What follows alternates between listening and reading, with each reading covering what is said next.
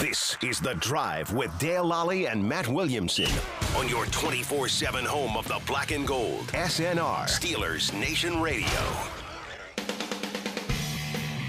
Welcome to The Drive. It is a Victory Monday here in Pittsburgh as the Steelers take down the Washington Commanders 28-27 on Sunday down in Landover, Maryland. That's where it's at. Yeah. Not exactly in Washington, D.C., but Matt. Great win. Great win. Comeback win. The Steelers overcame a 10-point second half deficit. A lot of things to unravel here. The first thing I wanted to talk about, though, and I'm not talking to our listeners. I'm not talking to you. I'm talking to the national media who basically slandered Russell Wilson for the past, 2 seasons when he was in Denver. And then when the Steelers acquired him, he's washed up, he's done, blah, blah, blah. He's a bad leader, where are these people None at of that's now? true None here, of that at stuff least. is true. Right. I mean, I don't know where it came from there. I wasn't there. Well, I know where some of it, like Mark Schlereth and guys that. I'm not one to blame the organization or whatever. I don't know. I didn't think we were going down this road to start things off, but he's sure been a revelation for the Steelers. Maybe it wasn't. Maybe it wasn't him. Maybe it was you. Maybe it was a team that is the longest playoff drought in the league and could be that new one. Ownership. That got a field goal blocked yesterday in the closing seconds in a game that they were ready to win against the Kansas City Chiefs. And if you think about it, I mean, Wilson was a Bronco for 2 seasons, saw 3 head coaches. Like, maybe it's not you, it's me. Yeah. I mean, I say that all the time about the Bears. They haven't had a quarterback since Sid Luckman. Like, right. You think it's every one of the guys they've drafted fault, not them? Yeah. And now they're going to ruin this guy. You think the Browns have gone through 25 quarterbacks since they've been, it might be 27 right. or whatever, however many it is since they came back into the league since 1999, because the quarterbacks have all been bad? Right. Do you think there's drama around the Jets all of a sudden? So where I was going with that is where you land matters. The team around you matters. The culture that's in that locker room matters. More so than maybe even the player. I mean, especially draft. Yeah. Where did he land? Okay, I'll invest in him then, or trust him. Not even who the player is necessarily. Yeah. So it's kind of the same. That position. It's kind of the same conversations we were having about Justin Fields. Mm-hmm. Justin Fields in Chicago. He was a mess. He can't do this. He can't do that. He comes to Pittsburgh. Right. Darnold with the Jets. He was Darnold much with better. Carolina. Yeah. I mean, there's a lot of examples. Right. Put me in a decent spot. Baker with the Browns, and we keep bringing up the same teams. It's total coincidence, but my 18-year-old is starting to really realize that. He's like, can any of these teams ever win in my lifetime? I'm like, not consistently. I don't know. They may have a year here or there where they catch lightning in a bottle, but it's never consistent. It's not. I'm like, you might all line up and maybe, because I told them the Lions used to be that team, and now I think they can win. They've changed the culture. Yeah, they've made drastic changes, but 9 out of 10 examples, you're 100% right. It's really difficult to change the cultures, and I'll give Washington credit. I think they are changing the culture. I think that's. I thought that was their only goal this offseason. Change the culture. Hope you found a quarterback with the 2nd overall pick. I think they absolutely did all that. That's a hard job to do, and it looks like they've done it. That being said, played a game yesterday. They played a game yesterday, and Jaden Daniels had his worst game as a pro. Absolutely did.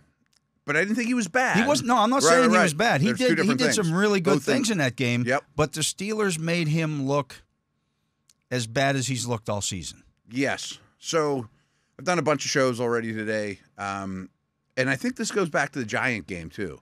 Why Tyrone Tracy run so much on him? Because they didn't want Daniel Jones to. You know what I mean? Yeah. And people don't equate him the same way they do Lamar and Daniels, and they're different types of runners.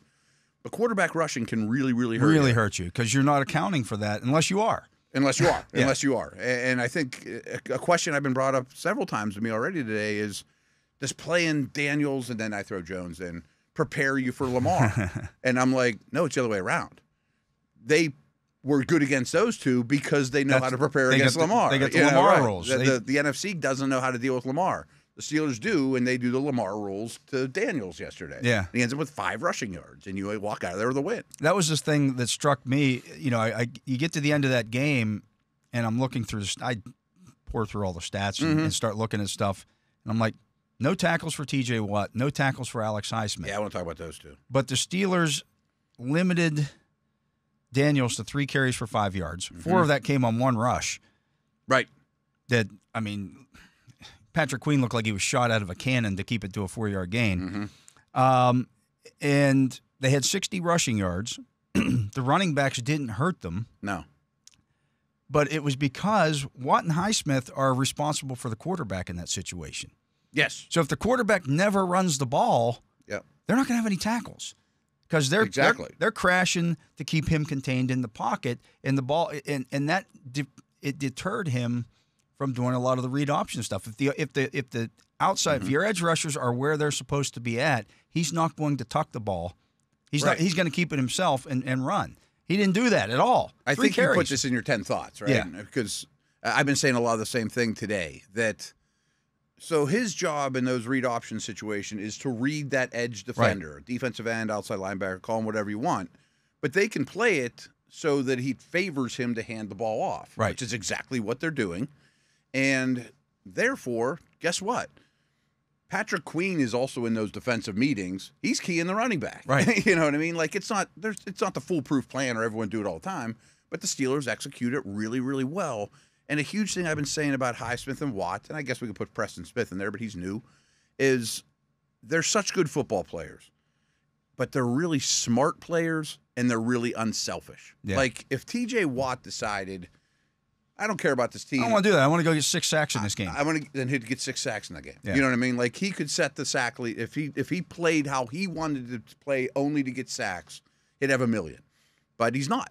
I'll eat up blockers. I'll do that. I'll maybe get an extra hit on the quarterback, and we'll win. Yeah. I thought the defensive they gave up 2 drives in the game. Mm-hmm. One at the end of the first half that was aided by a couple of penalties on Joey Porter Jr., and you have to know that as Joey Porter Jr. going into that game that crew is flag happy in the secondary. Yeah, we talked about that Friday. And McLaurin's good. They made a couple of plays. And in the second half, they hit a slant for 54 yards. Yeah, it was a big play. Outside really of 2 that, drives. It was amazing. I mean, the fake punt set them up well. They had 148 yards on those 2 drives in total yardage. They finished with 242. So they had less than 100 yards and the rest of the game. Drives combined. The rest of the game. So while we're talking defensive strategy, we talked about how they dealt with Daniels. And he made a lot of contested throws, he made some tight windows, no question. But I also thought something I've been a little critical of the Steeler defense is I saw more coverage variety. You know, like some of their safeties, they weren't just dropping into cover 3. They had the most blitzes of any game this year. You know, I mean, different levels of blitzing, too. Sometimes it's just like a slow-playing blitz so he doesn't have a lane. But, I mean, they varied things up for the rookie. And we talked about it all last week. Like, he's not the average rookie. But there's a reason Tomlin beats rookie quarterbacks every time because they're still rookies. Right. Yeah. They haven't seen that stuff. No. They held the ball for over 36 minutes against a team that really wants to control the football. Again, it's a really good offense. Really good offense. Yeah. And so let's get to it. That's one of the reasons why I thought they ran the fake punt. Because they knew they weren't going to keep Washington from scoring the whole day. That offense is too... Right. I think they were trying to steal possession. Yeah. They probably went into that game saying, if we could steal possession here, that would go a long way. And if you look at it, Washington came into that game, they had 13 3-and-outs all season long. Yeah. They had 2 quarters of football. They didn't score points out of 36. 46% of their Commanders' drives this season had gone into the red zone. Yeah. So almost half. Easily the most in the league. And they settled for a lot of field goals, but they move the football better than anyone in the league, basically. The Steelers held them. They held them to 6 3-and-outs on 12 possessions. Okay. They were 2 of 11 in possessions that didn't start in the red zone on the fake punt led to that. Right. So 2 for 11. 2 of the 11 possessions that they had went into the red zone. Well, yeah. Easily. I mean, you limited that offense. It's by better far than their anybody worst else. day, right? Yeah. I mean, they've played some decent teams. I mean, that's by far their toughest day at the office. 242 yards you gave up in there. Yeah. I heard a lot of people complain about the defense. I'm like, I don't think you're looking into this or know the opponent. Yeah. I'm like, maybe they didn't have a million They were sacks third in the league coming into that game in total yards. They're really hard to play against. Yeah. And they're really diverse, and they're really well coached, and they're physical, and they got a lot of playmakers, including the quarterback. You know what I mean? Yeah. And so to me, that was what they did best maybe in that game. Yeah, I thought it was great. Yeah. I thought they defensive front controlled the action. Yeah, without a doubt. And if you were wondering about the run defense, what are they going to do here? Well, it looks like they seem to have fixed some of the issues. Mm-hmm. And one thing we threw out. Good. The thing was that is on early downs when they were in nickel. That's exactly what I was saying. Landon Roberts was out there. Yep. I remember us throwing it out like maybe they should try that. And over the bye, we'll try a little something different. Yeah. Exactly. Made all sense in the world. But if it's 3rd and 11. He doesn't need to be out there. Yeah, right. We'll put the speed out there. They played some dime. Right. They played some nickel, and that's when Peyton Wilson was in there. But it worked. Absolutely worked. I thought Queen played great.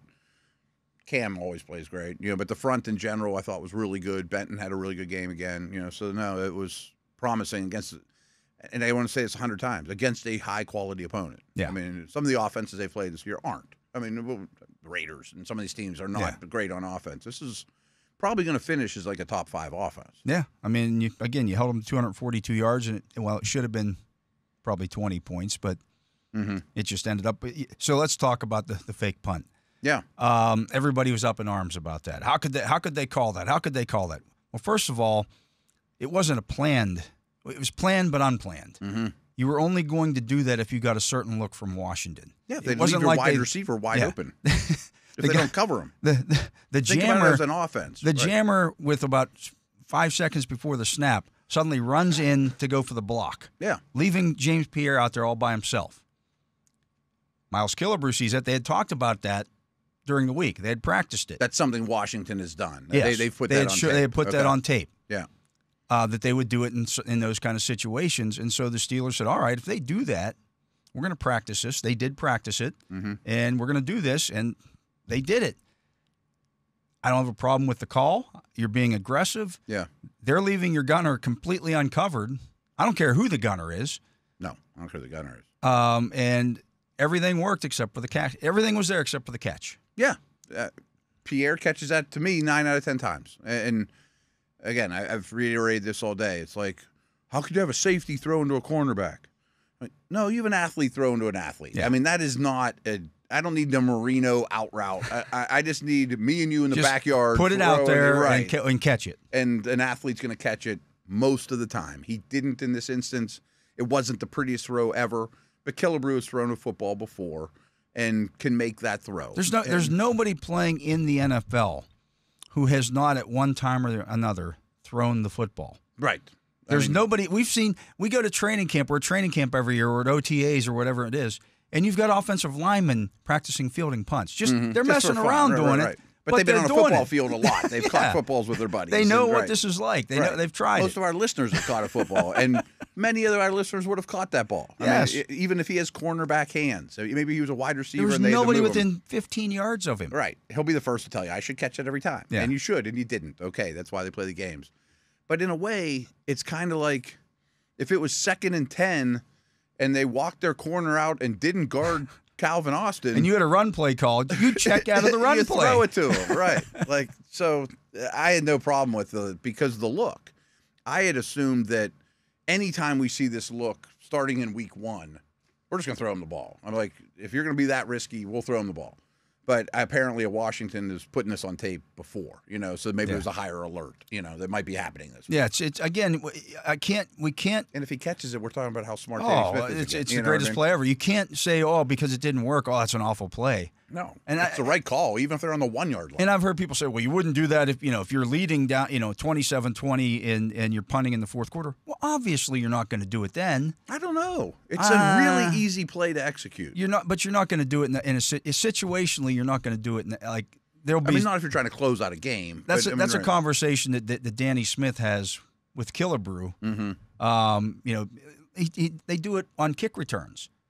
Danny Smith will pull the 2 kick returners aside and say, hey, I don't care where this ball's kicked. We're just going to down it. Yeah. People need to realize Killebrew's the quarterback. Right. I mean, he's doing all the personal protectors. The checks and doing all the. Oh, yeah. I mean, that center needs to know to snap it to him, not the punter, obviously. But I wonder, Danny may not even said a thing to him when they walked on the field. I mean, this is just something they knew from practice and special teams meeting. They have a special teams meeting every Saturday morning. Yeah. And I guarantee you that was gone over. I'm sure. Here are the situation. If we get into this situation and they do it, right, we're gonna run this fake. Yeah. I mean, Danny's not in his headset, right, green dotting them or going fake it from the sidelines. Yeah. This has been talked about throughout the week. Because you see things. So Right. you can't credit the special teams, which have been great this season. They've come up with play after play and came up with got another one, right. and got another one for getting blocks and things of that nature. Because when you go for a block on a kick, it's aggressive. You're not setting up a blocking for one return. thing, right? Yeah. You're not blocking on your return. So that can go badly too. And you can also do things like run into the punter and, and things of that nature. Get a penalty too. So if you're going to be aggressive, be aggressive. Mm-hmm. And they are. And they're aggressive on and special teams. And they trust the Killebrews and Skoroneks. That's why they have these veteran guys. Yep. I mean, weird little thing that we were talking about earlier is like, remember when we didn't know who their gunners were going to be? Like we were having a conversation with Wolf and Rob, and maybe I'll bring it up to him when he's on again. Wow, great job by Omar to go get Mike Williams and Preston Smith. And boy, did that pay off. I mean, 100%. Yeah.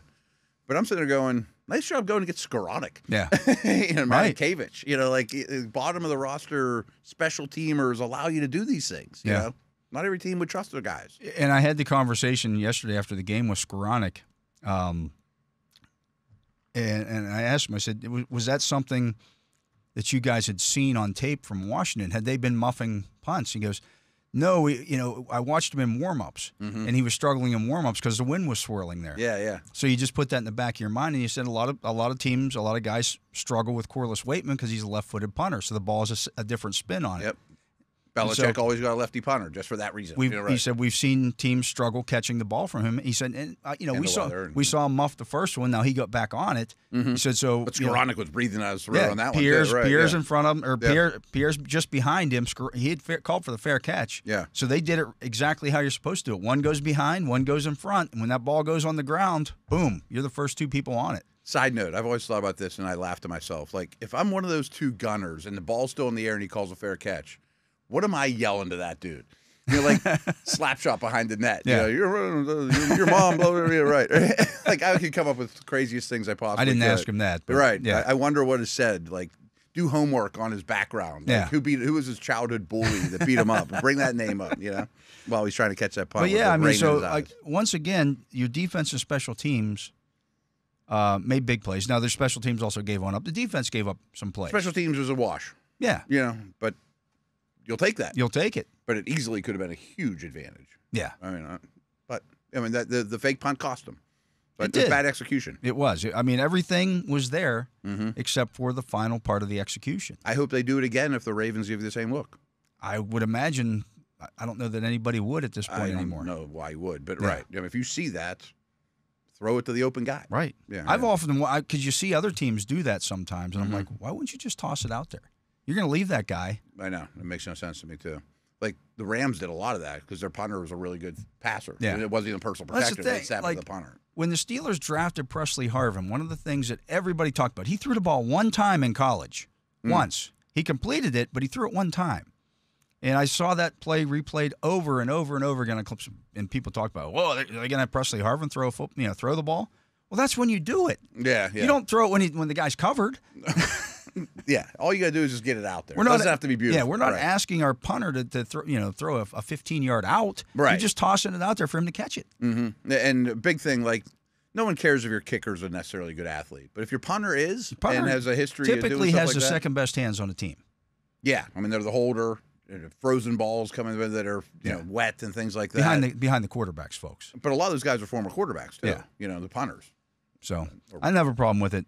No, we haven't talked that look. Do it. We haven't talked about the offense much. We're going to do that when we come back. When we talk with Rob King, he will join us here on the Justin Miller Hotline. He's Matt Williamson. I am Dale Lolley. You're listening to The Drive here on the Steelers Audio Network. Matt and I will be back with more right after this. Welcome back. I am Dale Lolley. He is the Matt Williamson, and we're joined on the Justin Miller Hotline. Can we just call it like the JM Hotline? Then people think it's like sponsored or something. It should be sponsored. The Justin Miller Hotline should be sponsored. Let's get to this, folks. Somebody sponsor the Justin Miller Hotline. Anyways, we're joined now by Steelers play-by-play announcer Rob King. Rob was down in Landover, Maryland with me and the rest of us yesterday. Apparently, half of Steelers Nation was there yesterday, Rob. But once again, taking over a stadium, and I thought it played a factor in that game. How about yourself? Yeah, first of all, it's Miller time. There you go. It's Miller time. I'm just throwing it out there for Justin Miller and the Miller hotline. Yeah, it was impressive to see, as it always is. And it always seems to come at the right time. Like, you're looking around and you're like, oh, there's a lot of Steelers fans here. And then all of a sudden it's the fourth quarter and it's like they've been beamed in from they've multiplied while the game was going on. Yeah, don't feed them after midnight. Norwin, they're West Allegheny. They're all coming in from all over the Pittsburgh region, and all of a sudden you look up and it looks like every second or third person has a terrible towel in a visiting stadium. It's unbelievable. Yeah, all they needed to do was play Renegade in the fourth quarter, and that place might have exploded. Right. It was wonderful to see, and I think definitely a factor. And I think the thing that's cool too is that sorry, I had to let my dog out. So she won't go out unless I say free. Of course, that's the code word. Sure. Yeah, that's the code word. I think it's a good, not lesson, but a good welcome to Mike Williams and Preston Smith. And look, Preston Smith is in Green Bay, and they've got a great fan base.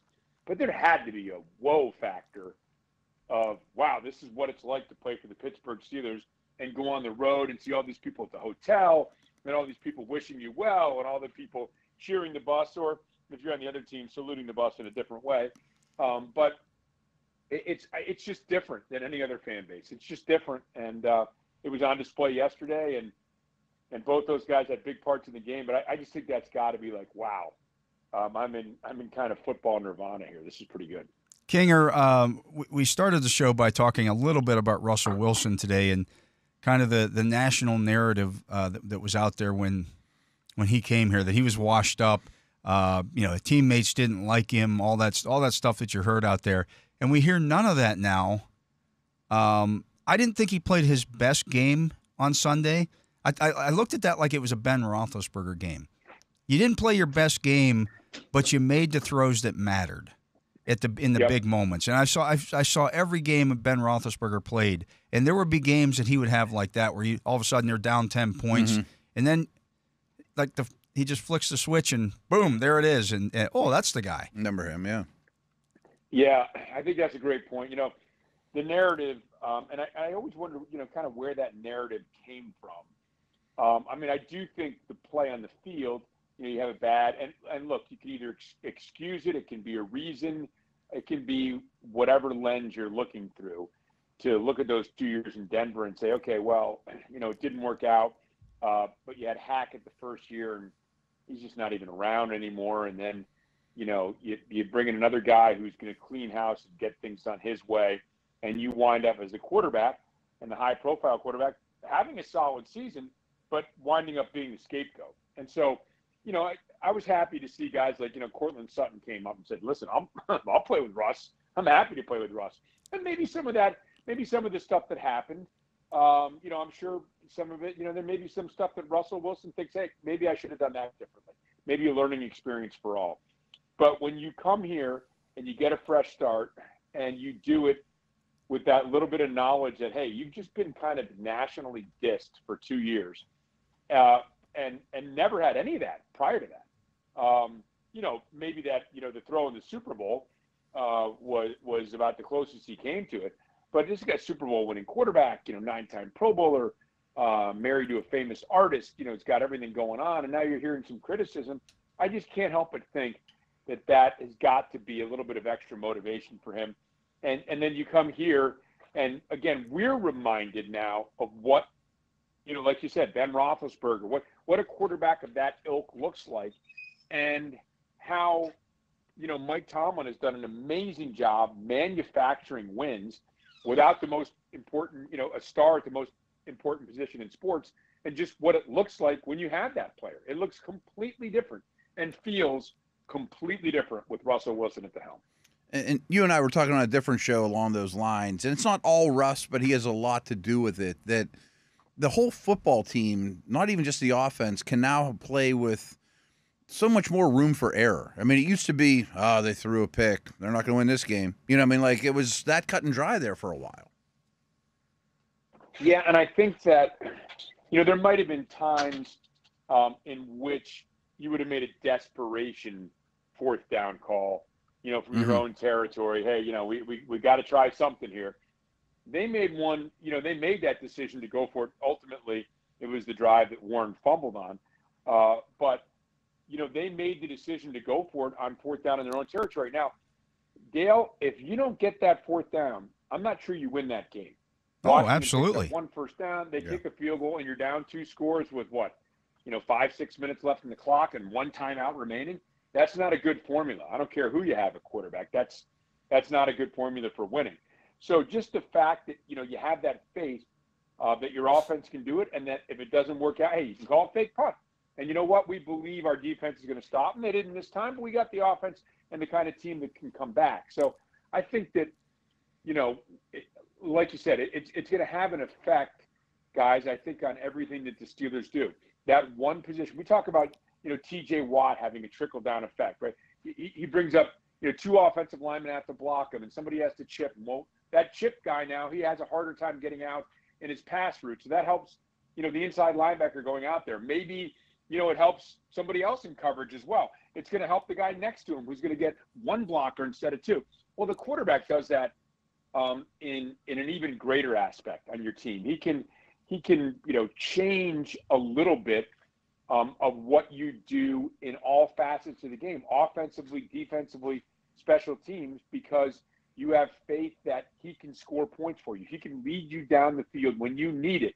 Going back to what you originally said, Dale, making the throws when you have to. Was that his best game? No. Did the Steelers score 28 points? Yeah. I mean, how often would we look at 28 points and think it was manna from heaven? 4 touchdowns in the same game. Yeah. 30 points a game with him at quarterback. 3 touchdown passes. Holy mackerel. Yeah, 4 trips into the red zone. These are things like if you there were games in the previous couple of seasons, if you made 2 trips into the red zone, I was like, wow, they had a good game offensively. Like stringing together 2 first downs was a chore. And I thought right. The play that he made, the one that Calvin Austin got hurt on, he rolled to his left, got some pressure initially, and then ran back across the field to his right, and found, I believe at the time it was 1st and 15 or 2nd and 15 at that point, and he hit Austin for a 11-yard gain. Now Austin ended up getting hurt on the play, which then led to Mike Williams being into the game in the game. All worked out. But watching that play as he scrambled around in the pocket and moved around back there, I'm like, that looked like vintage Russell Wilson. Like he's still capable of doing those kind of things. I know he's not the runner that he once was, but he does move around out of pressure and things of that nature, and can still he feels it. Can still escape and do some things. And the eyes are always downfield looking for the throws. Well, there is a.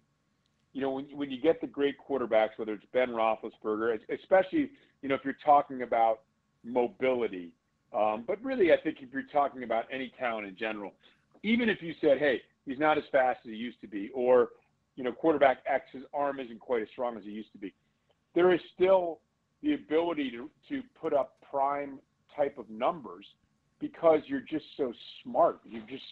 You've been there and done that. When to run, how to run, how to get out of a play. Enough to tell Mike Williams, hey, you're running the hitch. It's probably not the first time something like that has happened to Russell Wilson. You can't replace that sort of experience. And so, the prime, I think, of the great ones lingers beyond what their physical attributes say they should be because of that game knowledge, that ability to make plays even without your maybe the skills you had and the abilities you had at your absolute peak. So we referenced the Broncos. I mean, Peyton Manning's last year in the league, he couldn't throw the football. I mean, he had Brees' last year in the league. He couldn't throw the football. Manning won the Super Bowl. Yeah. He couldn't throw an out route. I mean, he had no arm strength whatsoever. And the thing about Wilson that we'll never know, but I can promise you is very true, is he just gets him in the right plays. I mean, even just coming to the line of scrimmage, he's not going to run into a 9-man box with 6 blockers. Things like that Right. Just being around the block. That's right. That's kind of what I'm getting to, is that you're going to get the point totals and the productivity, and it's just going to come in a little bit different way. There are things that Russell Wilson, can't do now that he could when he was younger. Mm-hmm. But there are also things that Russell Wilson can do now that he couldn't do when he was younger. And a lot of that comes from just experience and being around the game. He's always been an unbelievable student of the game. Great work ethic, and always been praised for that and his preparation level. But there are some things where you just need experience to get through them. And so Russell Wilson is at that point where, he's marrying still very good skills with that experience level that literally can't be taught. You just have to go through it. I don't care how much film study you have. There are things where you just have to be out on the field. And Russell Wilson's been out on the field. And so, he's still able to perform and has been able to perform at a high level. Again, I do have to remind all of us, myself included, that it is 3 games, right? Mm-hmm. But these are the things, and so much of what you see is through the lens of what you want to, perceive. But he is performing in a way that makes you optimistic that this can continue. And if this can continue, the Steelers are a different level of contender. Oh, absolutely. And just one last thing on Russ. I mean, drawing them off sides. Yeah. On that final He's play. a rookie, just knowing, like, they weren't going to run a play there. There was no play called. The only thing you were going to do is try to draw them off sides, and they all sold it, including Wilson. And, you do that with the voice inflection. And, it's really difficult to do that without, flinching your head or something like that that's going to, draw you a penalty. And I still don't know that Washington, wins that game if they do get the ball back, but they would have had a chance. They would have had a chance, and you took it away from them with running a non-play because your quarterback is, wise. He's wise beyond it. Wise. He's just been there and done that. It's probably, I don't even know, but it's probably the 10th time in his career that he's drawn a team off sides in that kind of situation. Yeah, such a good point, and that's the kind of thing he brings. And again, the confidence. Not only in the huddle, but the confidence. Again, Matt, he's going to get you in the right plays. And now the playbook starts to open up. We start to see, why Arthur Smith is a highly regarded offensive coordinator, why Mike Tomlin is a highly regarded head coach. Again, like when I say one player can have an effect on many different things, I think he does have that kind of effect. Again, I can't speak for anybody, but I mean, do you go for it? Do you call that a fake punt on your own 15-yard line? If you don't have confidence in your offense, your defense, and everything about your team, do you just on a Wednesday shut that down and say, we're not doing that? No way we can do that. And if it fails and survive a victory, no way can we go for it. Again, going back to that 4th down, no way can we go for it there, because if it doesn't work out and they kick a field goal, we're down 9 with 6 minutes left and 1 timeout. We don't have the offensive capability to come back from that. There's only so much time on the clock, and you haven't proven you can score a touchdown. What are you going to do? Just kick 3 field goals in 6 minutes? So I think all these things, and it's not just Russell Wilson, obviously. Mm-hmm. It's other assets in the team, other factors, other really good players that you have on your team that allow you to do that. But he is, he's a key that fits in the door that helps you open up some things that lead to success. So I was really impressed with the defensive game plan. I mean, they had 2 weeks to prepare, changed some things up. Roberts was out there early in nickel. They blitzed a higher percentage than ever. From what I've seen, it looks like they varied their coverage more than they did before. And frankly, they kept Jalen Daniels from killing them with his legs. And that stuff's not as easy as it sounds, just to draw it up. No, I agree. I think that, and again, there were times where the Steelers' pass defense, I thought, especially in the middle of the field, was exploited. But again, the other guys are trying to make adjustments too. You can't, there's no way you can have, enough fingers to plug the water in the dike. You just can't stop everything. No, you just can't. Everybody would run that defense. Right. That's exactly right. The 13-man defense. That's what you need to be able to do that. So, I agree, man. I think it was look, they minimized Washington's running game. Really, they minimized their offense in a lot of ways. And there were times, look, in the second half, the Commanders had excellent field position on several occasions. And the Steelers, outside of that opening drive in which they marched it down the field, the Steelers did a great job with really poor field position. And the defense, they gave up a touchdown after that fake punt. So, I think the defense did a really nice job. It was a really good game plan. Seeing Patrick Queen playing sideline to sideline, I think that we're beginning to see, and we have, I think, for several weeks. I think his game has just improved every single week. He really stood out. Playing faster, getting used to guys around him. I just think, again, and then, look, I want to throw this out there too. The acquisitions by Omar Khan. I mean, could the timing be better? You get a guy like Preston Smith who comes up with a big play in the game, but now Highsmith could be out for a little while, and so here comes a guy who's got 68.5 sacks in the NFL, and he's your, along with Herbig coming back, your next guy up. How many teams can say that? And then Mike Williams is that, welcome to Pittsburgh on your first catch for a touchdown. So, I think there's a lot of things to like about this team, from the way they're preparing for opponents to just the personnel that they have. And I mentioned Queen, but there are others around him and others around guys on the offense that, again, it has a different feel to me, guys, than it has maybe in the last few years where you're wondering how you can win enough one-score games to try to squeeze into the playoffs. Yeah, I agree. Rob, we're going to let you go. We appreciate you coming on, and enjoy this win. You get your first big Steelers-Ravens matchup next week. Looking forward to that one, I'm sure. Yes, I am looking forward to that one as well. Thanks, guys. I appreciate it. That was Rob King, Steelers play-by-play announcer, and 7-2 with Rob King at the helm. There you go. There you go. Anyways, he is Matt Williamson. I am Dale Lolley. You're listening to The Drive here on the Steelers Audio Network. Matt and I will be back with more right after this. And we are back.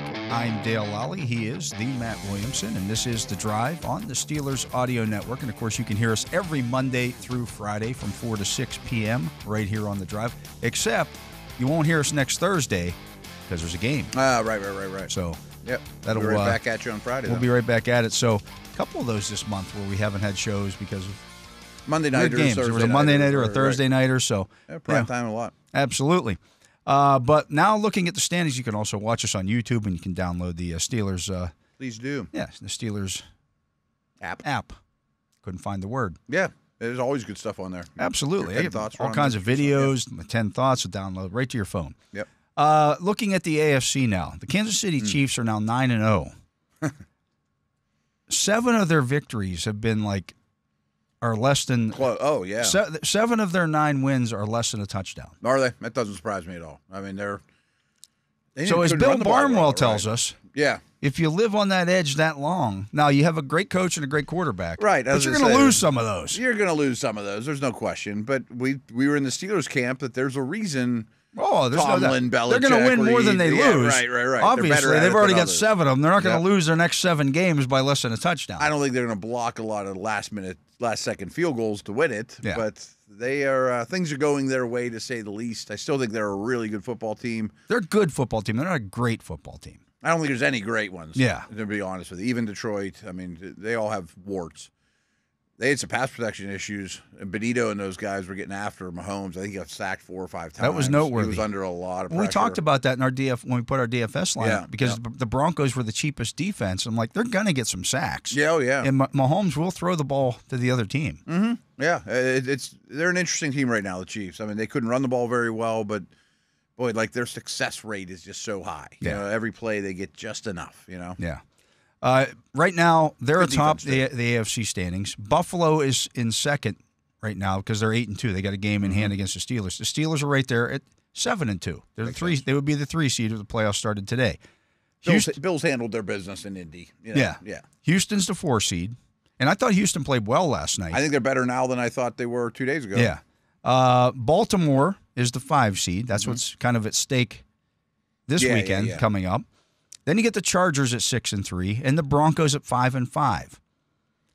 The Colts and Bengals. I might have a little more faith in the Broncos now than I did 2 days ago. Yeah. As that 7 seed or 6 seed or. The Colts and Bengals are both 4-6, and then you've got the Jets and Patriots both at 3-7. Everybody else is completely out of it. What if Miami wins? They'd be 3-6. I know. I mean, can we at least talk about them if they win? I suppose, but I mean, they got a long way to drag themselves back into that. If you look at the NFC, you get real quick. I don't have any faith in the Colts. No, I know they're just missed or whatever. I could still see Cincy stringing some wins together at least. But the rest, Jets are done. Yeah. Detroit is 8-1 in the NFC. You got Philadelphia now at 7-2. They're playing really well too. You got Atlanta at 6-4. You've got Arizona at 6-4. Starting to buy into Arizona a little bit. Then you get the Vikings at 7-2 in the 5 spot. Mm-hmm.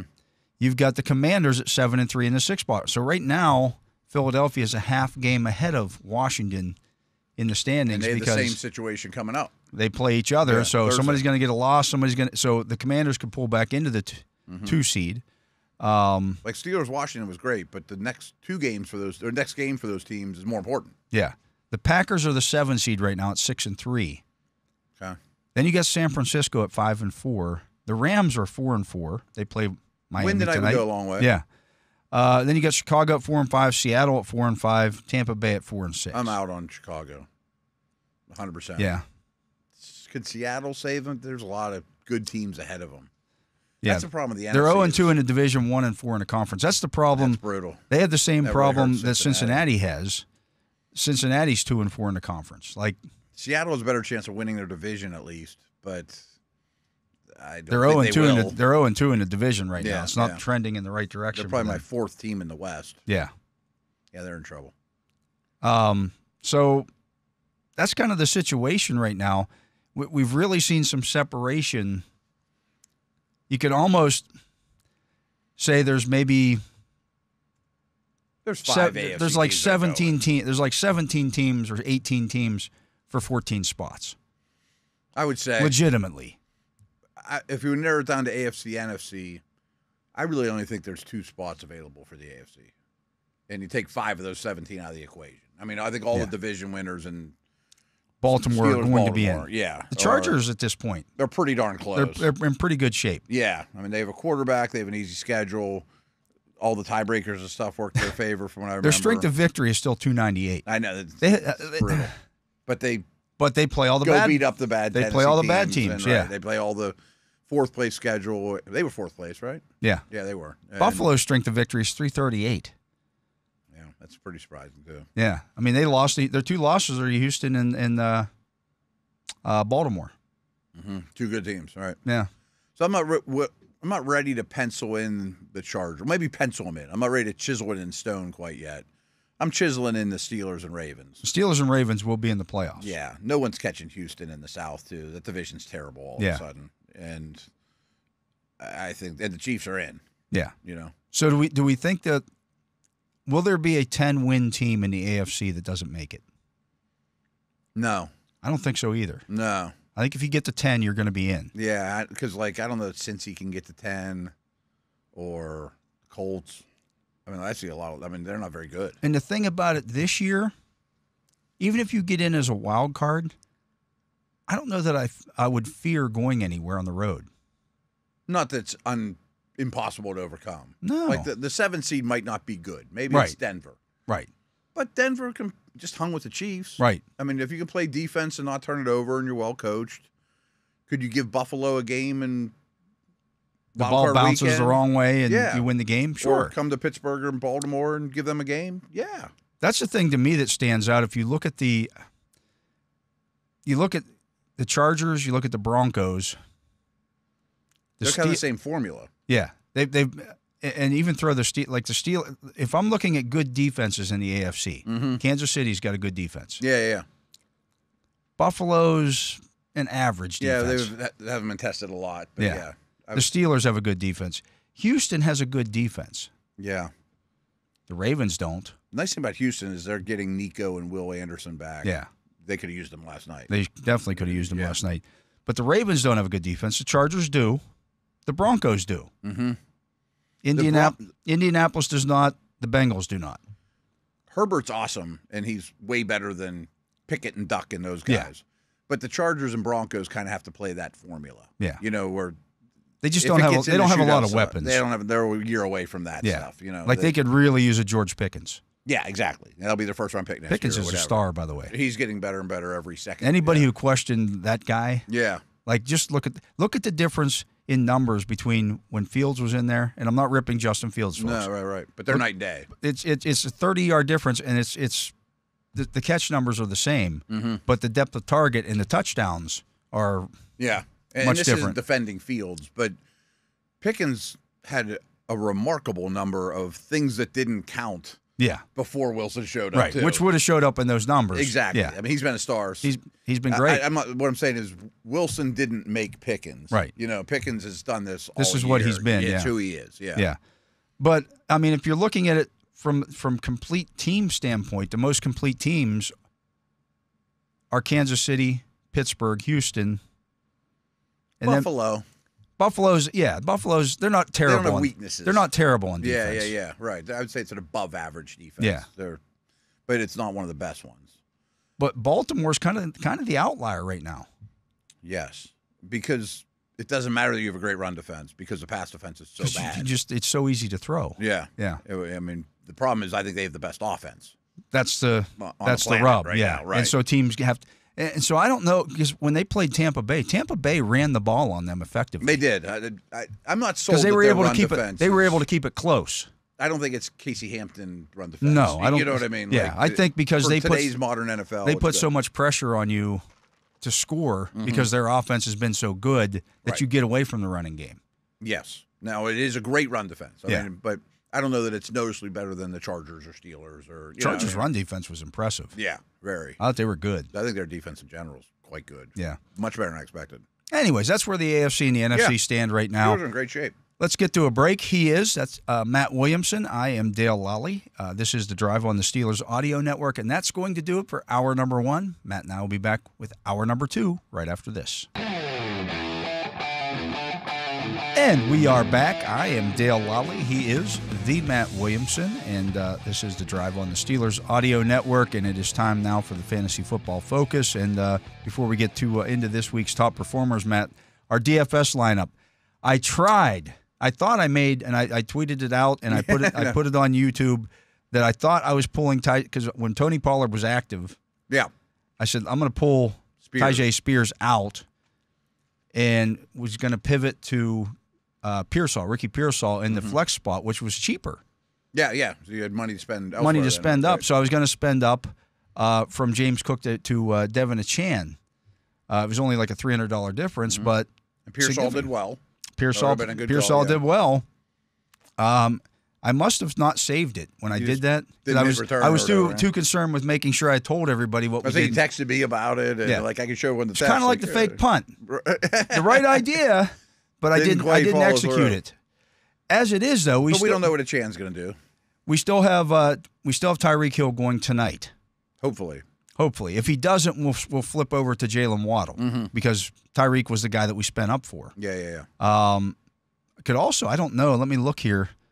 That if that happens, I don't know if we'd have enough money to get one of the Rams receivers in the lineup. Well, where's our other spot? I'm just going to 2 guys going tonight. Oh, you mean instead of Waddle going to Kupp? Instead of Hill, we could go to Kupp, or I'm just looking. We could go to Puka Nacua at $7,100. Would you rather start Puka with Kupp or Waddle without Hill? We're $200 short of getting Kupp. Well, that's what I mean, though. But he's going to be on the field. Yeah. Who would you prefer if he comes out? That's what I'm asking you. Okay. I think I would prefer Waddle. I think. Because he would be the only game in town. Right. That's my thought. When Hill hasn't been out there and Waddle has blown up. Yeah.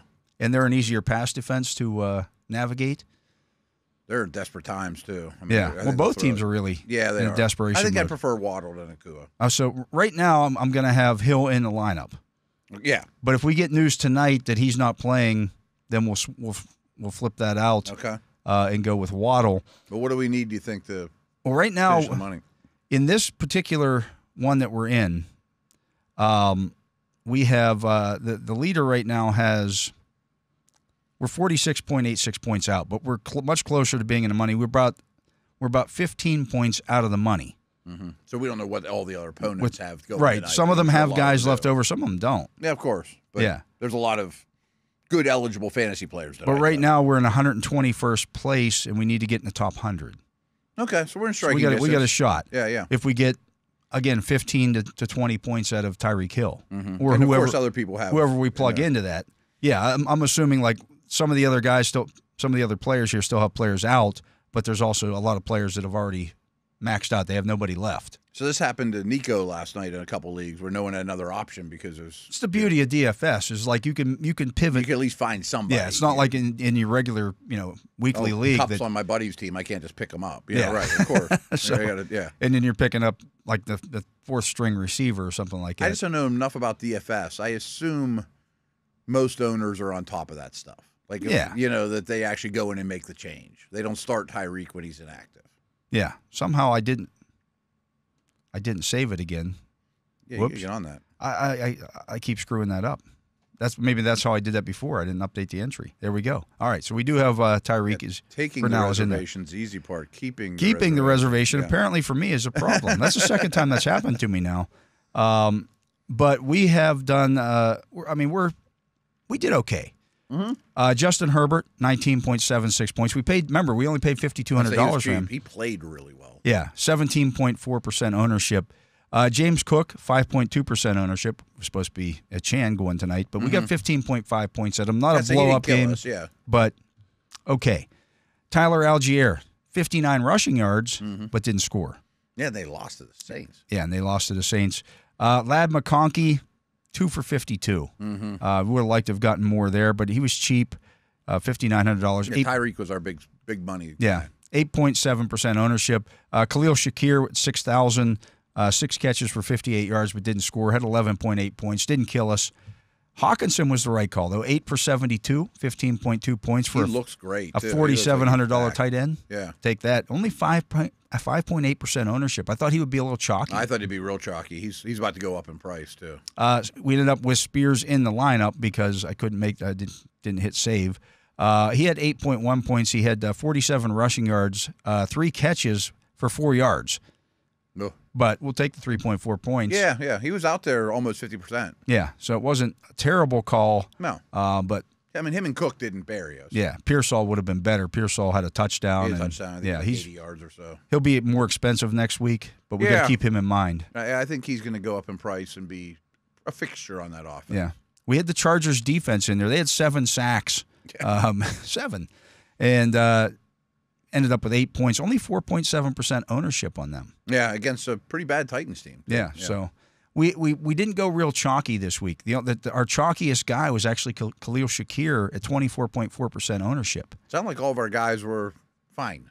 Yeah. Nobody blew up. Nobody killed us. Nobody was awful. We didn't take a 0. Right. Which has been a problem the last couple of weeks. And we didn't have – we kind of zigged this week and everybody else zagged. We did go with the chalky stuff. Yeah. Although I thought Hawk would have been. I did too. I thought he would be pretty – I guess it's just been out of sight, out of mind. Yeah, I guess. Looking at this week's top performers, well, if you had somebody in those Thursday night game, you were golden this week. No doubt. Burrow led the way with 428 passing yards this week, 4 touchdown passes. Brock Purdy, 353 and 2 touchdown passes against Tampa Bay. Yeah, played well. Yeah. Got all the pieces back. That helps. Yeah. Like suddenly you put McCaffrey back in that lineup and Purdy looks like Purdy again. They missed 3 field goals, but other than that. And then Debo went after kicker, the or the holder. I don't know who he was blaming there. Not sure exactly. The long snapper had to break it up. Kirk Cousins, 306, but did not throw a touchdown pass, and they lost to the Saints. I don't know what to think of that game. I didn't study it heavily, but it seems just kind of like one of those fluky on-the-road division games. Like they hate each other. Yeah, I'm not off the Atlanta bandwagon. It's no. Kind of like Baltimore losing to the Browns. Lamar had 290 and 4 touchdowns, so only 300-yard passers going into tonight's game. Okay. Josh Allen, 280, didn't throw a touchdown pass, threw 2 interceptions in that game. Yeah, he did. Kind of kept them in it a little bit, but they controlled the game. Yeah, they won 30-20. Flacco had 272 on the other side of that, 2 touchdowns, 3 interceptions, 4 sacks. I don't know how much longer he's going to be out there. That's just he kind of like, at this point, Jameis Winston. Just throw it and hope. There's a lot of volatility to his passing. It might be great, might not. Yeah, even against Steelers, he threaded a lot of needles and got away with it. Derek Carr threw for 269 and 2 touchdowns in that win over Atlanta. It was actually semi-efficient there. I'm not jumping on Valdez-Scantling. No. Because he happened to be the only thing in town. Kyler Murray, 266 and a touchdown. Of course, you get his usual running as well. Mahomes was number 9 with 266 and a touchdown. Threw 42 times, though, to get there. Since they've gotten Nuke, his fantasy production's gone up. Yeah. They didn't run the ball well. They still only scored 16 points. Yeah. And then number 10 was Sam Darnold, 241, no touchdowns, 3 interceptions. 3 picks, a lot of these guys who were the top 10 passers this week didn't throw any touchdown passes and threw a lot of interceptions. Yeah, there was a lot of interceptions, I think. There's a lot of missed kicks. There's a lot of interceptions this week in general. The rushing leaders, only 4 guys over 100 yards. Chuba Hubbard led the way with 153 and a touchdown. Good for him. He was impressive. Yeah. Just gave him money. Yeah, if you had a running back in that Carolina Giants game, you were happy. The 2 starting running backs, you were happy there. Bijan, 116 and 2 scores. That's like 4 weeks in a row he's been like a highly clear productive. running back 1. Jonathan Taylor had 114, did not score on 21 carries. Had a 58-yard run in there. And then Tyrone Tracy, 18 for 103 and a touchdown. Had that crucial fumble at the end. I felt so bad for him, yeah. too. I mean, young guy, it's easy to root for. He was the reason why they were in that point to be in overtime, because it wasn't Daniel Jones. And that's one of the few bright spots of the Giants season. Is they found a back. They kept throwing the ball in the red zone and throwing interceptions. And Jones was horrible in that game. Oh, terrible. Yeah. Aaron Jones just missed 88 yards, did not score along a 13. We talked about him in DFS. Well, he didn't play like the whole second half. Yeah. I mean, this came out, he's day to day, so he made. I mean, he was in line for a huge day. They were using him like crazy. Cook had 19 for 80 in the touchdown, so we made the right call there. Yeah. Ramondre, 74 yards on 20 carries, didn't score. Bucky Irving, 13 for 73 and a touchdown against that San Francisco defense, which they're missing Javon Hargrave right now. Yeah, one Irving note, though, is Tristan Wirfs got hurt in that game. Yeah. So if he's out, make note of that. Things a lot. Jameer Gibbs was somebody that we talked about. He had 19 for 71. Looked great. Yeah. I mean, explosive player. And then Derrick Henry, 16 for 68 and a score. Not the typical Derrick Henry game. They didn't give it to him enough. They didn't. And they broke their 100-yard streak. Yeah. They ended up at 99. 99. Because Lamar kneeled at the end. One more handoff right. to Henry. They lost more. 1 yard on the last play. They would have got 100. Good. Yeah. Because I know Harbaugh cares about that. Oh, so he good. definitely cares about that stuff. Right? Yeah. The only 2 streaks already in the stat pack are the Ravens and Steelers. Both had a longer streak of 100-yard games in their franchise history. The 100-yard receivers this week, there were only 5. No, 300-yard passers were down.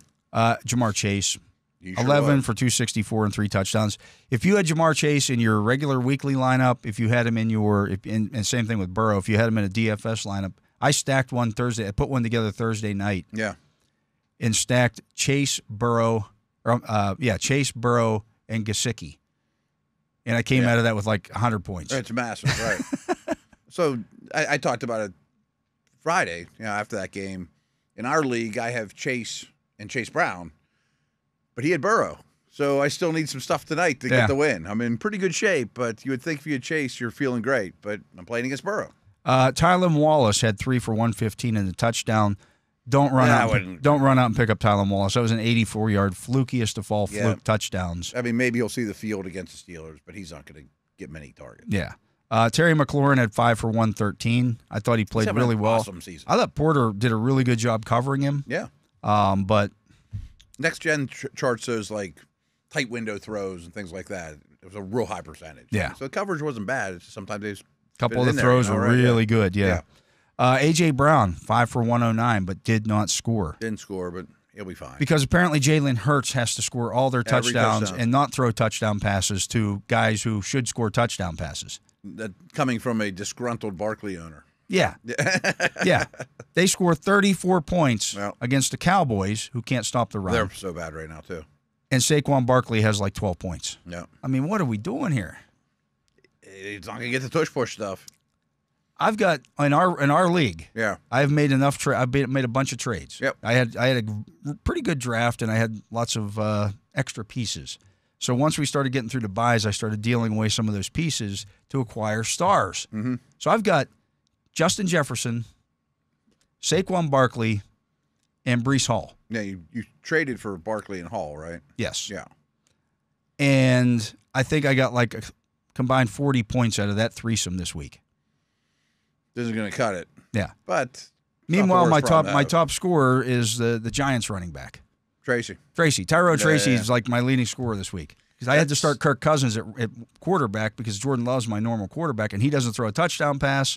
I wouldn't expect the Barkley stuff to change, though. I mean, he has to score from distance, which he does, but Well, they could throw him to the football a little bit, too. Yeah. He had one catch. that's why he wasn't a top 5 pick in fantasy, because we were worried about tush-push and the dump offs. They need more competitive games is what they need. It can't be a 34-6 Dallas blowout. is so bad. Yeah, they're just They're awful, and so total they weren't disaster. challenged, so they didn't give the ball to Saquon that much. Mm-hmm.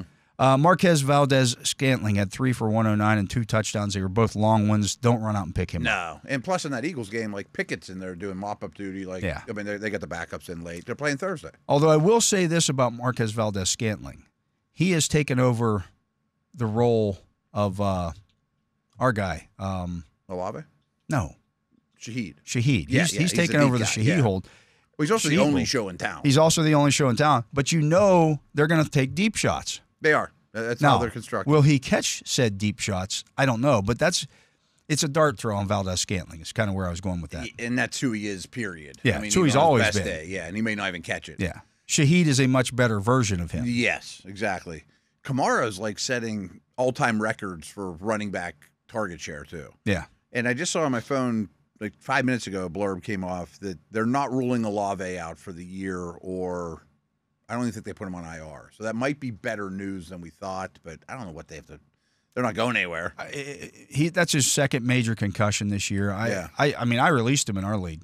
I get it. With the new Saturday, I'm like, am I going to play him even when he gets back? Mm-hmm.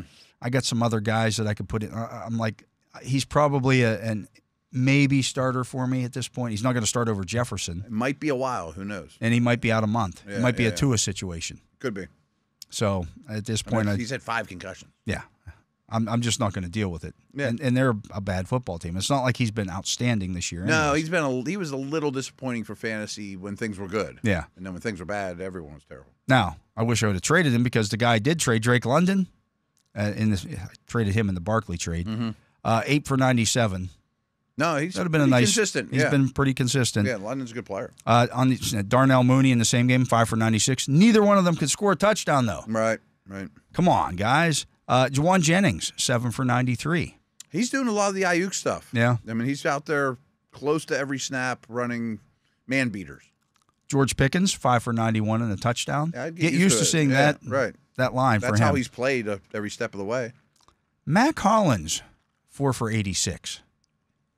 They have other guys are hurt right now, Mm-hmm. but he's kind of moved into that Coleman role. So I guess he's an odd bird. Yeah.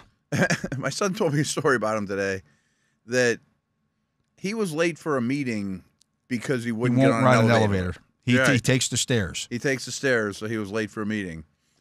Which I assume that I'm sitting there thinking, I'm like, is their facility like atop a skyscraper or something? Well, he's probably late for the Saturday meeting. And then I realized you're it's in the a hotel. right? So I assume he's walking down all those steps. That's And it's what like, happened with the kid with the Bengals last week. Burton. Burton skipped the team meeting the day before in the hotel. You're in the You're hotel. in the building, yeah. You're in the building. That's You have why to they get in bring your them car, to the hotel so Right. guys don't miss the meeting because you don't want them getting stuck in traffic, that kind of stuff. Right. So even at a home game, teams will. Controlled environment. Yeah. Right. Everyone goes down to the banquet room, gets a snack. That's right, why right. you're in said hotel so you're not late to the meetings, and he just skipped it. That's why Burrow was so ticked off at him. Like, how do you miss the meeting? Oh, everyone says how unlikable he is. Yeah. I mean, it's a really good talent, but that was all draft stuff. Calvin Ridley, 5 for 84 and 2 He's touchdowns. been on fire since Hopkins has been going. Yeah. I mean, just in terms of they throw it to him every time. Yeah. You had Alec Pierce, 4 for 81 in the score.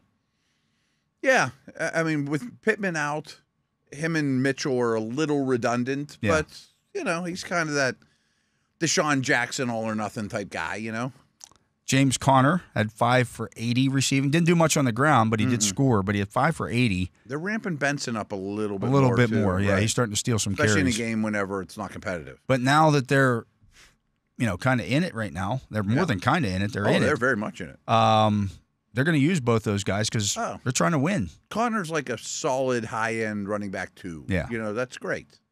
John Mechie last night, 5 for 74 and a touchdown. Yeah, but Nico's coming back, I think, this week. And Woods is involved. But Diggs ain't coming back. Diggs is not coming back. I don't know if Mechie will be the 3 or not. Dell's looking healthier than ever. Mechie at least gives you some upside. I like him better than Woods. I mean, they took him in the first round a couple years ago. They must like him a little bit. He was He was a second round but pick. Yeah, But yeah, he was a first round he talent. was a name we talked about. Could Yeah. Steelers pry him away?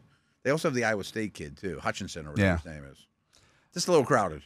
Pearsall had 4 for 73 in a score. That would have been nice in the lineup. You think he should be in every league? Kind of Yeah. leaning that way. Yeah. Hawkinson, 8 for 72. Josh Downs, 7 for 72. Didn't score, and it's fine. Yeah.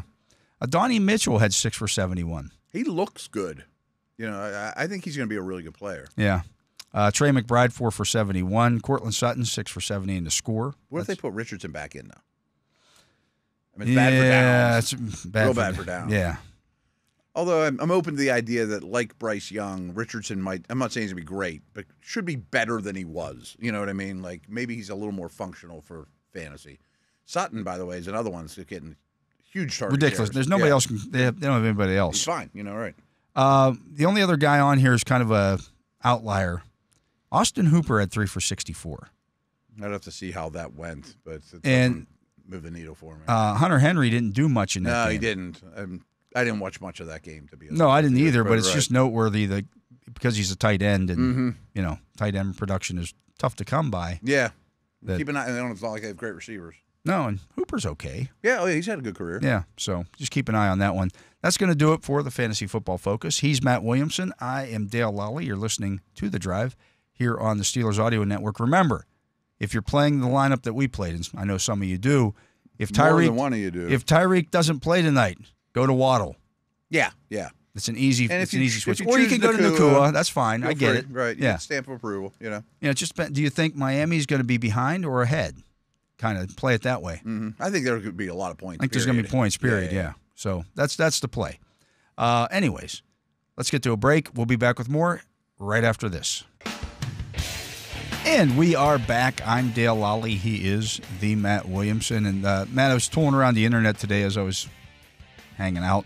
And I noticed that, first of all, the Steelers last week in DVOA were 10th in the league. Okay, that adds up. This week, this was after the games where everything was added up from yesterday, they actually fell down 3 spots to 13th. And Washington didn't move at all. They didn't move at all. They were 7th, and they stayed 7th.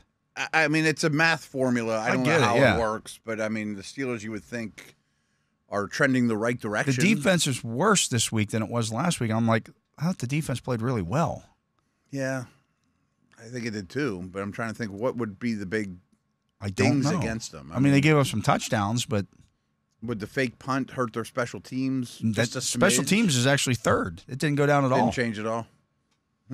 I can't explain it. I don't know. I mean, sometimes I never look at the numbers. I just look at the ranks because the numbers are hard to decipher at times. Maybe the numbers stayed the same and people around them just moved. That could be the case. Yeah, that could be the case. Looking here at ESPN's FPI projections with their analytics stuff, it's kind of they piggybacked off of DVOA. They're now projecting the Steelers at 10.7 wins for the season. Sounds reasonable. Yeah, somewhere between 10 and 11. Yeah. Kind of what I thought going in. 11, yeah, right. But now a 94% chance to make the playoffs. Yeah, that adds up. And if you look at it, the only teams ahead of them are Kansas City, Buffalo, Detroit, Baltimore, Philadelphia, Houston, Pittsburgh. Yeah. I mean, Baltimore's the only one I would argue in terms of just percentage chance to go. They now have an 8.2% chance to make the Super Bowl. That might not sound like a lot, huge. but that's a pretty high percentage. Like, what's the Chiefs at? They're at 29.7. Wow, that's really high. Buffalo, they have to be the highest. Buffalo's at 22.8. Detroit is the highest, 33.9. I assume they just think the NFC is an easier path. Yeah. Okay. But if you're looking at it I guess it is. overall, so you got Detroit at 1, Kansas City at 2, Buffalo's at 22.8. The Ravens are at 22%. The Eagles are at 15%. The Packers are at 10.3%. Minnesota is at 9.9%. Washington's at 9%. The Steelers are at 9.2%. So really, the Steelers are fourth in the AFC. Mm-hmm. And that's kind of how I would stack the teams right now. I would too. Them or Houston's tough for me. Yeah. In terms of chances to go to the Super Bowl. Chances to go. Because you know Houston's going to win that division kind of by default. Right. So But they're going to host a game. The problem that Houston might have right now is that they're going to win that division, and they're probably going to end up playing the second-place team in the AFC North. Yeah, I don't think you want to be the 4 The seed. 4 is not a good place to be. Right, because you're going to get Baltimore or Pittsburgh coming to your place. Yeah. Which isn't fun. Yeah.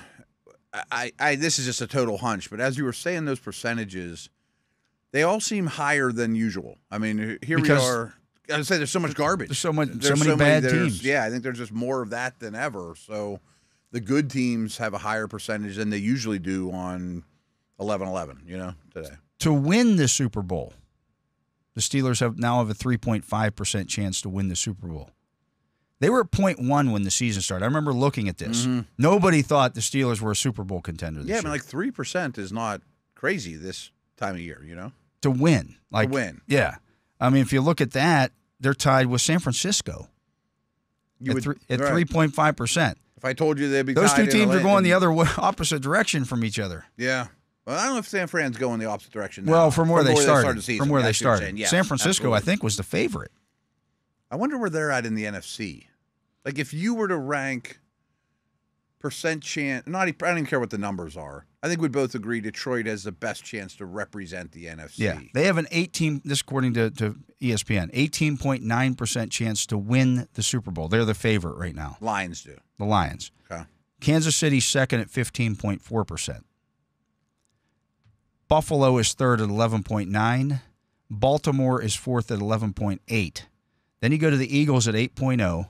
I was going to say, I wonder who's 2 in the NFC. Is it San Fran or is it the Eagles? It's the Eagles. Then you get the Packers at 5.5%. Yeah, they should be in the same tier.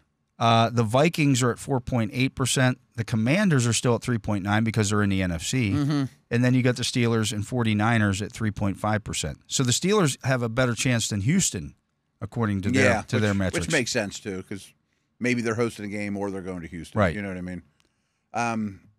Kind of a side note. I mean, just because, and I know mathematicians don't look at it this way, but I give the Niners a better chance to win the Super Bowl than Washington or Minnesota. I would agree with that. Been there, done it. I would agree with that. And, you know what I mean? If they get there, I think they could beat the Chiefs. Where those guys won't. This is where it gets interesting. If you look at their efficiencies, their offensive, defensive, special team efficiency ratings, the Steelers right now are 7th overall in the league, combining all three of those things together. All three phases. Okay. With a score of 66.9. Okay. The teams ahead of them are Detroit at 75.7. This is just their stealing EPA. Yeah. What this is, yeah. Buffalo is second at 69.6. The Chargers are third at 69.2. I think they're good on teams. They're second in defense, 10th on teams. Okay. Minnesota is fourth at 69.2. Then you got the Eagles at 67.0 and the Steelers at 66.9, just ahead of Kansas City. I say that's a company you want to keep. Just ahead of the Ravens. The Ravens are at 64.9 because why? The defense is so bad. If you Where's look that at, but really low? They're 25th in defensive efficiency. Which is really saying something when when you're talking about the good teams. Yeah. You know what I mean? 'Cause there's such garbage. I mean, there's 12 terrible teams probably in the league right now. That if you're amongst them in any category, not good, not a good place to be. Yeah. So if you look at the offensive efficiency rankings, Baltimore's number 1 at 79.5. Yep. Washington, who the Steelers just played, is second at 73.5. That's what we're talking about with that Washington offense, folks. It's been very, very good this year. Like per drive. I mean, they consistently. They were averaging 3 points per drive. Yeah, it's really high. Per drive. Per drive. They were averaging a field goal every time they got the ball kicked to them. Yes, which is crazy. It's insane. Yeah. It was like I think it was like the fourth highest since 2000. Is it higher than Baltimore now? That I don't know. Some of the Baltimore stuff's crazy. Yeah, that was from the stat pack that the league sends out. They were the fourth best offensive efficiency offense in terms of points scored on a per drive basis since the year 2000. I know that they're ridiculous at having drives where they don't get points. Right. Which the Steelers did a really good job of. Yeah, forcing the 3 and outs and things of that nature. So they're second. Buffalo is third at 67.1. The Lions are fourth at 67.0. Then you get the Bengals at 66.7. San Francisco's at 62.1. The Cardinals 61.2. How big is the Bengals discrepancy between offense and defense? They're pretty massive. They're fifth offensively, 28th defensively. So it's an even bigger them and the Ravens are both spread. They're kind of similarly built teams right now. I was going to say, right. And then you look at the Steelers, however, 14th. Offensive efficiency.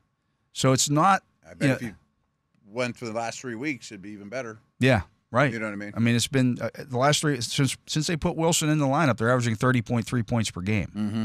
That's 30.3, not 33, but 30.3. 100% adds up.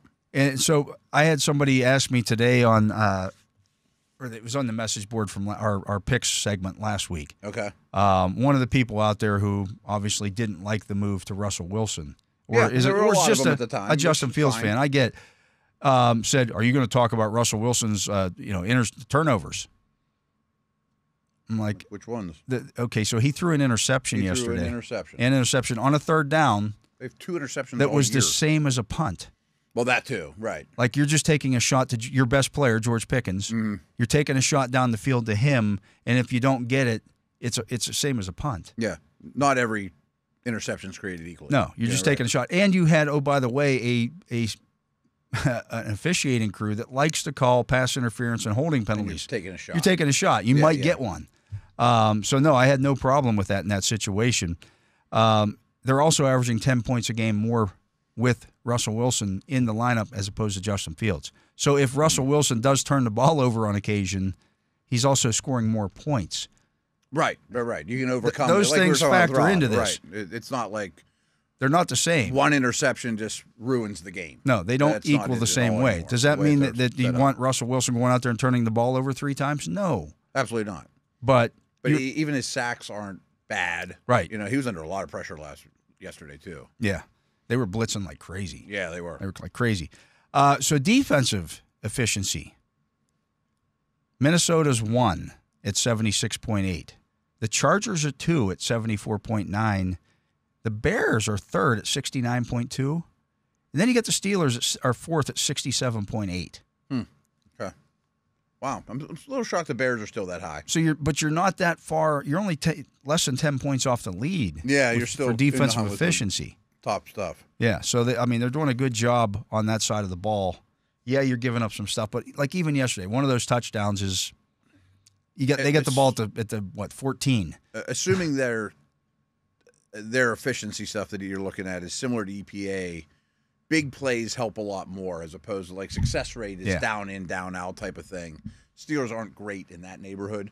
They're not bad, but they're not great. Yeah. But the big play stuff is huge. But even you're still with the sacks being down. Like even yesterday, you forced a 3 and out 6 times. Yeah, that was pretty. That helps, especially against that offense we were talking about earlier. That's not what they do at all against that offense. Likewise, again, we know Baltimore was number 1, so the leader in defensive efficiency 76.8. The Steelers are at 67.8. You got to go all the way down to 25 to find the Ravens at 43.3, tied with the Cardinals. Wow. The Cardinals. In fact, if people were talking about how tough it is to play against the AFC North teams this year, Cleveland's 23rd. Their defense is 45.6. The Bengals are pretty low, too. And the Bengals are actually below the Ravens at 40.4. It doesn't shock Carolina's dead last at 32. You're much closer to that than the top. It doesn't shock me that the Steelers have a good defense. It shocks me that the rest of the division doesn't. That's the big thing. Right. That's Since he was bad last year, but I thought it'd be better this year, or at least be a tier above where they were. Yeah.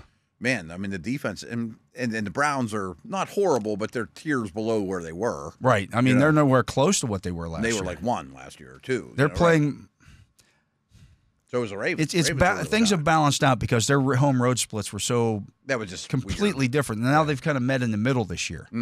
Whereas last year they gave up like 12 points per game at home and 28 points per game on the road. It was weird. Yeah. Now it's more like 20 points per game. Somewhere in between. Yeah. Which I guess kind of makes sense because I mean, there's such small sample sizes. That's probably who you are. Just happened to play better in one building than the other. Yeah. But the biggest difference this year, the Steelers' special teams unit. Detroit leads the way at 69.8.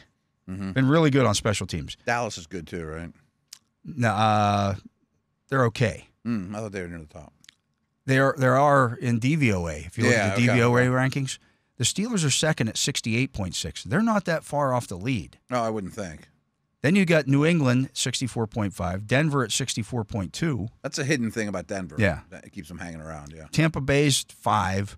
Cleveland is 6, 60.3. They played well on special teams. Everything else has been a dumpster fire. Jacksonville, Dallas, New Orleans, and then the Chargers. The Chargers are doing all the Harbaugh, all the this winning in the margins. Exactly. It's winning in the margins. Coaching. It's much like the Steelers were when they didn't have Wilson. You know, where are the Ravens on special teams? The Ravens are 22nd. I bet it's not great. 45.9. I mean, Tucker's missed 4 or 5 kicks. Closer to the bottom than they are the top in terms of even like the worst team in the league on special teams, the Miami Dolphins at 32.2. Ooh. Keep an eye on that tonight. Yeah, absolutely. I know we're not going down this path, but we're talking about winning in the margins. Ravens are the worst penalty team by far. They used to do that. I mean, once they got across midfield, oh well, they're in field goal range for Tucker. That's not the case anymore. No, I mean they have some stuff in the margins. Their punters were always outstanding. Oh yeah, the return guys were always dangerous. Tucker, but they were always solid. Not many penalties. You know, you're right. I mean, a lot of defensive breakdowns, a lot of penalties, a lot of things that don't always show up. You know, in the box score that has. Why do you lose the Raiders? Why do you let these guys come back? You know, so their offense is unbelievably good, but some of the stuff that Harbaugh is usually good at isn't great. Yeah, you know, it's got to be driving him nuts. I bet it's making him ball because he knows better. I mean, right? He was a special teams coach. That's what he was. Yeah, he was a coordinator before he became a head coach. So when that side of the ball stinks, as this does, and the defense does, like these aren't your father's Ravens. No, it's outscore you run and gun, basically. And you feel a little bit better right now, and this is why the Steelers did make the move to Russell Wilson, because they're scoring points now. Oh, yeah. When people said Tomlin doesn't like to score points, no, he does. Oh, he likes scoring when points. He has a quarterback he trusts, he's going to go out and try to score points. They did it when Ben Roethlisberger and the Killer Bees were at the height of their powers. They scored with anybody. Remember, that was when Todd Haley came out and said, our goal is to score 30 points a game every week. Yeah, and that wasn't outlandish. No. I mean, that's what they had that type of guys. Yeah. They had first-round pick fantasy guys. So a more traditional stat, though, that shows how good Baltimore's offense is, 7.1 yards per play on offense. Far and away, it's first. I mean, the Niners are second at 6.5. The Packers at 6.1 are the only other team over 6. Like 6 yards per play every time you snap the ball is crazy, let alone 7.1. I mean, so they're doing it all on that side of the ball. Yeah. But the other stuff's bad. That's why, when you look at that game yesterday against the Commanders, the Steelers gave up 4.1 yards per play in that game. You'll take that all day long. Against that. Right. I mean, that was an outstanding defensive effort. If they keep it to 5 against the Ravens, I would take it. Yeah. I mean, no question. So, folks, when you're watching the game on Sunday, Baltimore's going to make some plays offensively. They're going to move the ball. They're going to move the football. They're better at it than anyone in the league. Yeah. 7.1 yards per play. The team that is second has been, or in that top 3, has been Washington. They probably were close. This week didn't help. Yeah, they probably moved down a little bit. They did. Yeah. So the Steelers know how to defend these kind of teams. They've just done it. And similar type of quarterback, too, in the way that they're built. And defensively, so you expect them to – you're not going to win every down. You're going to – but to hold your own. You got to hold your own. You can't let the Ravens score time after time, much like you couldn't do that against Washington. Yeah. Washington was going to score some points. That's why Tomlin was aggressive with the fake punt. Yeah. Like, look, we're going to try to steal a possession here. If there's back-to-back drives like happened to him going into halftime and coming out that don't go your way, okay. Can't be like that the whole game, though. Yeah. Right. I mean, and this is what I thought was critical when I talk about stealing a possession. The Steelers had 14 possessions in that game on Sunday. Washington had 12. Huge. They stole a possession. They stole a possession. I mean, if Washington's averaging 3 yards or 3 points a possession, that's 6 points. Right. You know, yeah. I mean, on average, right. So that stuff's unbelievably important. And they were able to do that in a game that they turned the ball over twice. I say they weren't perfect either. I mean, they gave up, Washington stole possession here and there too. Yeah. So, now one of those was an end of the half taking a knee, but you still had more possessions. I just think this is going to be an interesting matchup this week. I thought last week's matchup was an interesting matchup. Obviously, we know more about the Ravens than we do the Commanders. Yeah. I learned a lot about the Commanders last week, and it was almost all positive. Yeah. At this time they're last doing week, good I'm things. like, they're good. They're a nice story. But as the week went on, I'm like, they're really good. Yeah. I mean, especially the offense. Yeah. So I just thought that was interesting that the FPI thing, when you look at those efficiency ratings on ESPN, I'm going to put a ton of weight into it. Yeah. Not like I do DVOA and things of that nature, but it's a tool. It's a tool to look at things through. And, again, I think the Steelers have positioned themselves well. I don't think that, and I haven't thought all along that they're going to go 0-6 in the division. No. Like people, you still see it. The Steelers still have all 6 of their AFC North games remaining. Yeah, but I don't know that that's bad. They went 5-1 in the AFC. Like nobody says that. Nobody says the Steelers they're all 6 of their AFC North games remaining. But by the way, haven't had a losing record in the AFC North in forever. Yeah, I mean, obviously those games are more important. Yeah, they weigh more. But the Ohio teams aren't as good as we thought they'd be. No, and they still have a bunch of their AFC North games. There's still a ton of AFC North games coming up. So right. Keep that in mind. But let's get to a break. We're overdue for that. He is Matt Williamson. I am Dale Lolley. You're listening to The Drive here on the Steelers Audio Network. We'll be back to finish up the show right after this. And we're back. I'm Dale Lolley. He is the Matt Williamson. And just something that just happened here, Matt. The Seahawks waived leading tackler Terrell Dodson, inside linebacker, who they signed in the offseason from the Buffalo Bills. It's an odd move. He's their leading tackler. Yeah. He's an every down linebacker. He had 76 tackles and a couple of sacks, and he's made plays for them, and they just said, you know what, we don't need him anymore. And it's not like they're saving a ton on the cap or anything like that. I don't know if it's a 2-year deal or a 1-year deal. It's a 1-year deal. The 1-year deal? 1 year, $4.26 million.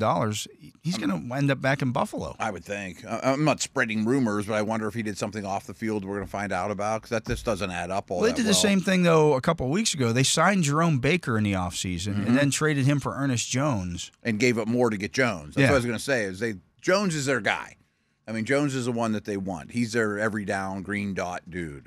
And I forget who it was, but they drafted someone in the 3rd or 4th round that was kind of a no-name dude. I was shocked when they took him as high as they did.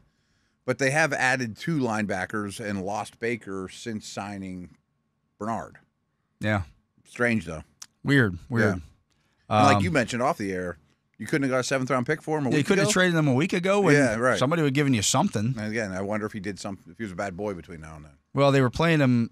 They moved him to weak side linebacker from middle linebacker, and maybe just. But in their nickel, he's one of the 2. Yeah, they were off this week. I think. Yeah, they were. Yeah, they did a little self scouting and decided they didn't want to deal with him anymore. Yeah.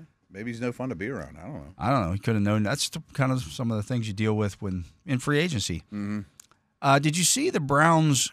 Jedrick Willis called his Wills, yeah. Now it's in my head. Jedrick Wills called his recent benching pretty shocking. So they took Jedrick Wills, and he said he made a business decision recently to sit out a recent game because of a knee injury, and I did not see any of this. They then moved Dawan Jones from right tackle to left tackle, and Conklin back at right, and now Wills has been benched permanently. I know he's up after this year.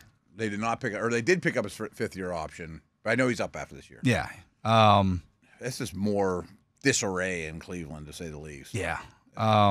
He's been a little disappointing since they drafted him. He's been a starter, but I thought he was going to be better than that coming out of school. Yeah, Kevin Stefanski told him he would no longer start, but will instead serve as the swing tackle.